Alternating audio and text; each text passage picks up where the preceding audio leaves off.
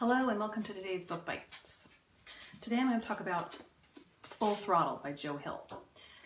Full Throttle is a collection of short stories by horror writer Joe Hill, and for the most part these stories do fall under the horror category with some elements of sci-fi and magical realism thrown in along with some other genres.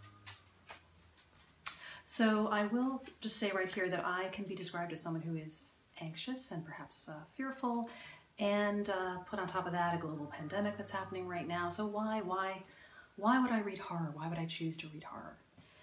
Well, the answer is that I'm a librarian, and when this book was published back in the fall of 2019, it got a lot of positive buzz. And I was very curious, especially given the genetic background of this particular writer, which I will go into a little bit later. The other reason is the book is really well written, and I'm going to read you just an excerpt from the introduction. It's quite common to enter a library and find yourself in conversation with the dead. The best minds of generations long gone crowd every bookshelf. They wait there to be noticed, to be addressed, and to reply in turn. In the library, the dead meet the living on collegial terms as a matter of course, every day. So on to the stories. Hill has a knack for creating relatable, interesting characters and putting them to these extraordinary situations and making you care about the characters.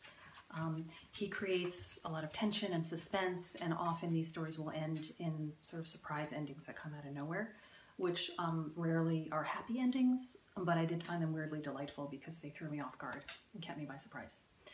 I was also really impressed with the breadth of these stories.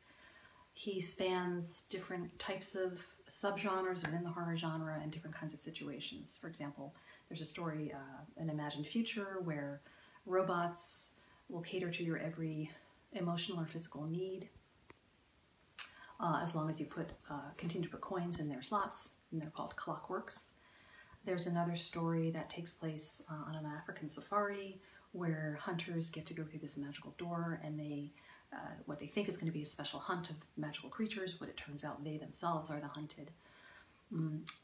Like that, there are a lot of interesting stories. One of my favorites is about a troubled Iraqi war vet whose experiences interrogating and torturing prisoners comes back to haunt her in civilian life. But there's no paranormal element of this. It's very realistic and very good. Has an excellent ending. One of my favorite stories is called Late Returns, which is about an antique library bookmobile, which occasionally will attract people from the past who are interested in finding that one last great read. This story is particularly imaginative and very touching and has just the right amount of goosebumps. But really, I think one of my most favorite parts of the book is the introduction, where the author talks about how he came to love books and how he came to love the horror genre in particular. And the title of the introduction is Who's Your Daddy? And I'm going to read just a little bit of an excerpt from that. A child has only two parents, but if you're lucky enough to be an artist for a living, ultimately you wind up with a few mothers and fathers. When someone asks a writer, who's your daddy? The only honest answer is, well, it's complicated. So I'm going to mention here that Hill's actual biological daddy is a very famous writer, and the two actually collaborate on two stories in this collection. One of the stories is called In the Tall Grass and was made into an HBO film. So I will say, my anxious and fearful tendencies aside, this was really a worthwhile read. I listened to the book, which had its advantages and disadvantages. The advantage was that a lot of the readers were excellent and really met the tone of their respective stories.